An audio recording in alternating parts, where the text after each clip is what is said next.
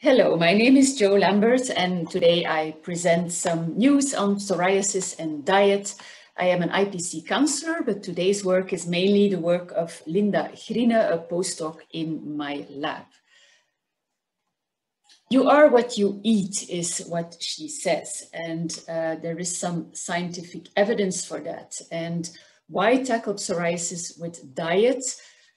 From the physician's point of view, it might be very interesting because he or she can treat obesity-related comorbidities in psoriasis.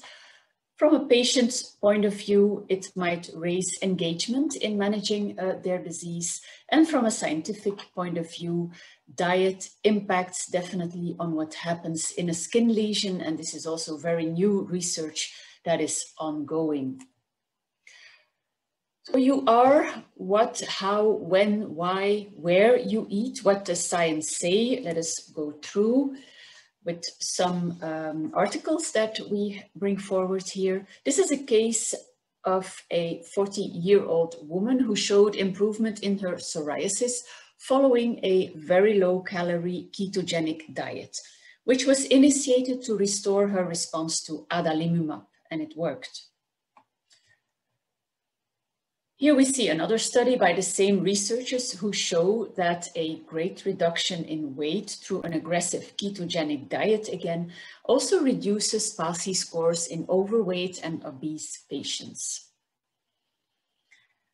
Again, another trial with low caloric diet in overweight patients show that again, psoriasis improves in terms of PASI, but also in this case in terms of dermatology life quality index scores.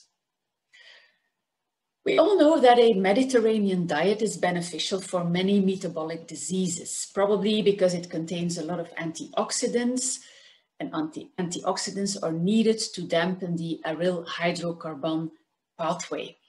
Here, a study showed that disease severity of psoriasis could be correlated to such diet that you can see the details of in the next slide.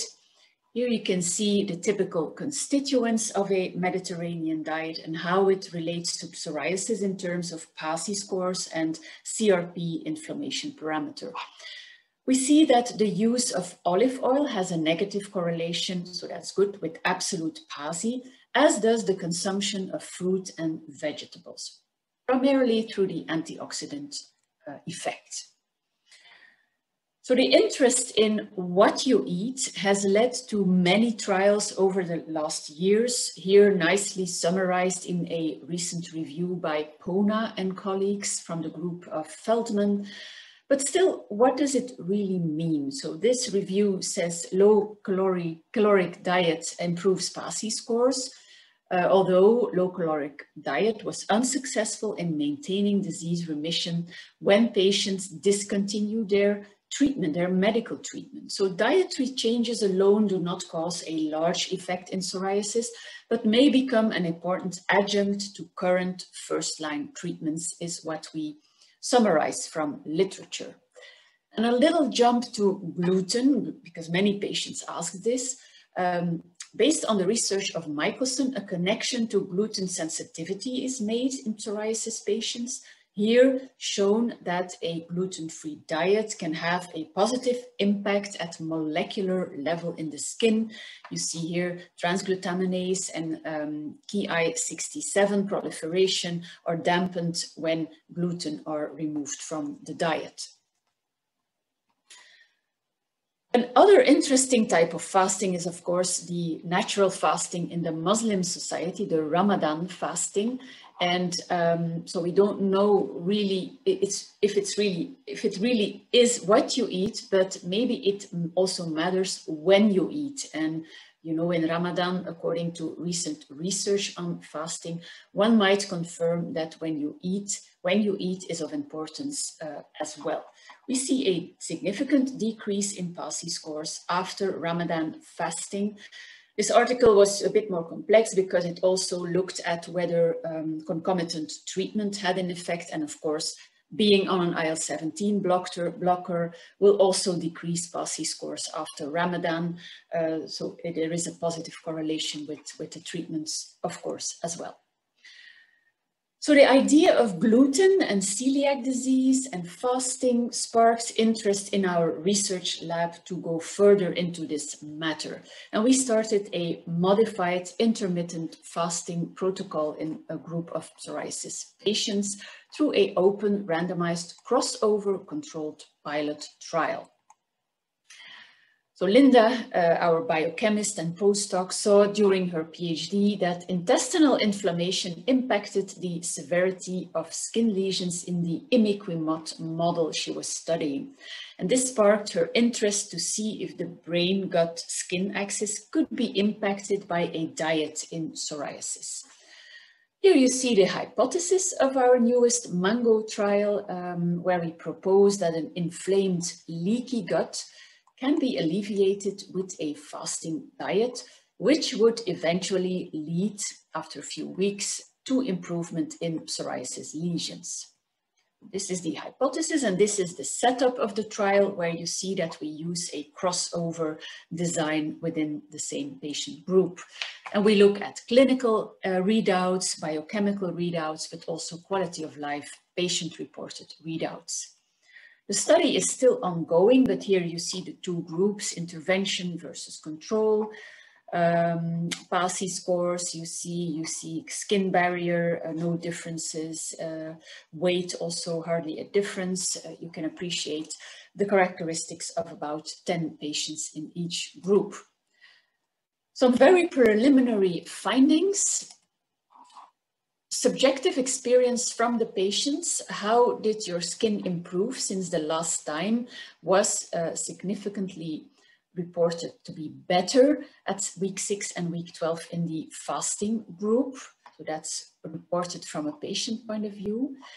When the physician looked at PASI scores at week 0, 6 and 12 weeks, the fasting group significantly improved in PASI score. Not so much in BSA, but definitely in scaling thickness and erythema of the lesions. Participants also scored pruritus. There was no difference noted between fasting and control, but in the fasting arm, itch improved significantly while fasting. So at week 6 and 12, itch was significantly improved. Furthermore, we want to also measure metabolic parameters that you can read here.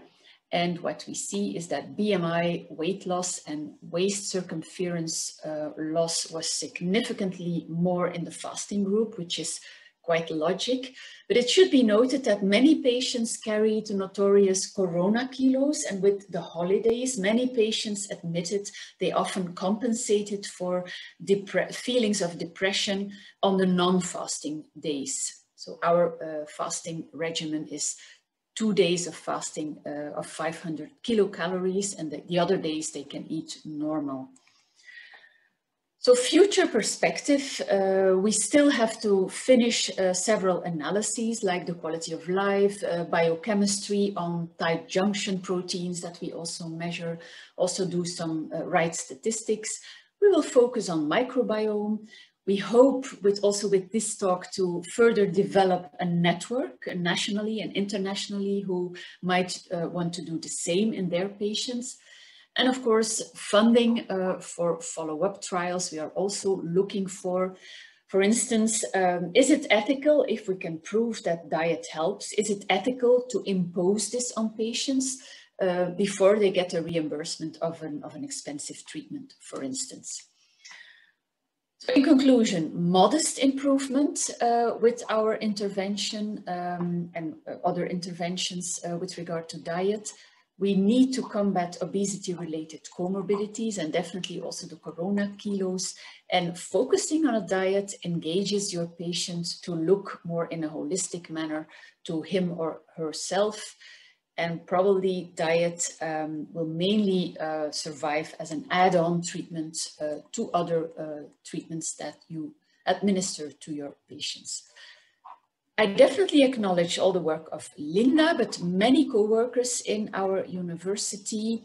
We thank the National Psoriasis Foundation for the funding, and we also thank the Flemish Patient Association for all their support in this work. Thank you very much.